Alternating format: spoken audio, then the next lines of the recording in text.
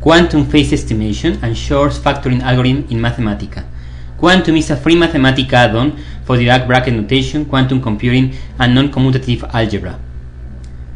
The calculations that are shown in this video are available in those links. Once you have Quantum installed in your computer, you can load Quantum in your Mathematica session using the command needs quantum computing. Right now these calculations are being done with version 2.20, July 2010. Here we are going to define an example gate for doing phase estimation. That gate is going to be made of a swap gate, a T gate, and an X gate. In order to enter those gates, I am going to use the palette or toolbar quantum computing gates. Here I select swap, then center dot, then T gate, then center dot, and finally X gate. I close the palette because I'm not going to use it anymore, and then I write that the swap is between qubits Q1 and Q2. The T gates apply to qubit Q1 and the X gate to qubit Q1, and I press Shift Enter to evaluate, and I get that W is now a quantum gate of 2 arguments. With the command quantum eigensystem form, the eigenvalues and eigenstates of W are calculated. Those eigenstates are given in ket notation, and here we have the eigenvalues. Here is, for example, the second eigenvalue with the corresponding eigenstate.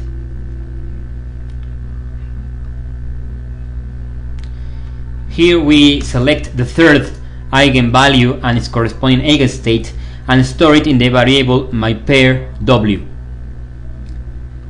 We select or we store the eigenstate in the ket EW, which is used below in the circuits, in the computing circuits, and we store the eigenvalue in the variable myEigenvalue W.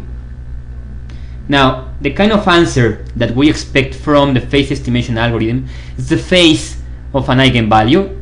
In this case, with the command nsolve, we can get the phase of our eigenvalue.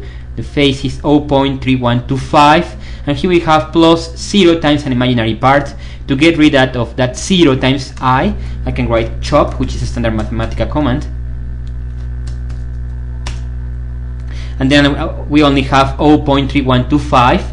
We transform that 0.3125 to a binary fraction using the command base form, and we have 0.0101.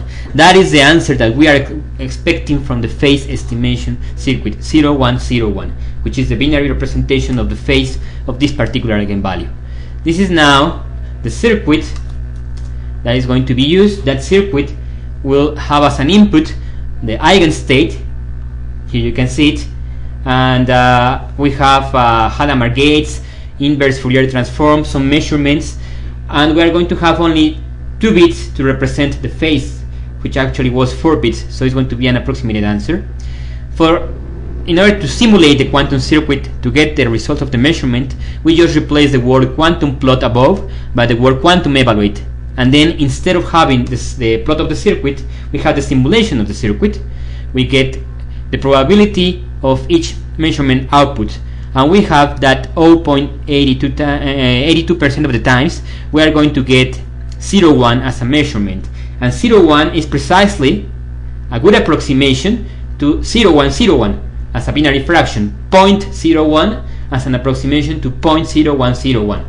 We only have 2 qubits because that's the way the circuit was done. Here you can see also a 3-dimensional plot where 0.1 has the largest probability in the measurement. Now, if instead of doing 2 bits approximation, I do 3 bits approximation, it's more or less the same command for the circuit. We just replace here that we are going to do the calculation with 3. This is the circuit. Now we have 3 bits for that are going to be measured and are going to give me the information. Again, instead of writing quantum plot, we will write or type quantum evaluate in order to get the simulation of the circuit. And here the simulation of the circuit gives me with high probability 2 measurements. With 48% of the times we get 0.10, and 41% of the times we get 0.11. here we have the measurements, and we see that there are two measurements with high probability compared to the others. Those are 0, 1, 0 and 0, 1, 1, and those are good approximations if we interpret them as binary fractions. 0.010 and 0.011 are good approximations to 0.0101, yeah, the expected answer actually. So we have 82% of the times we have a good approximation to the phase. Quantum order finding is an application of phase estimation. In the equation x to the power r in modulo n equal to 1, we want, for given x and n, the smallest value of r. For that, we just have to apply the phase estimation to a special type of gate. Here we have the definition of the gate. Yeah, with these commands, the gate is going to be called x3n11. It's created with these commands. Here we have the truth table of the gate that was created. Here we have a matrix representation where orange squares represent non-zero terms in the matrix of the operator. It's an operator of 4 qubits. Here we have the circuit and the simulation of the circuit. Depending on the output that you get, you do some post-processing, and from that post-processing, which involves convergence, you can obtain the order, in this case of x equal to 3 modulo 11. The order is 5 that was obtained from the circuit, as you can see when you see this document in the links that I show above or below. Shor factoring algorithm uses actually the quantum order finding, quantum phase estimation.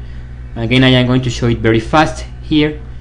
We are going to factor n equal to 15, assuming that we get 7 as a random number that we are going to use.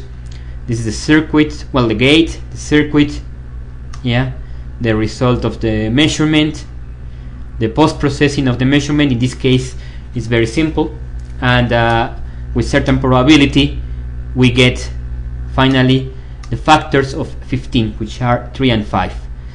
The calculations, I invite you to see these calculations in detail in these links.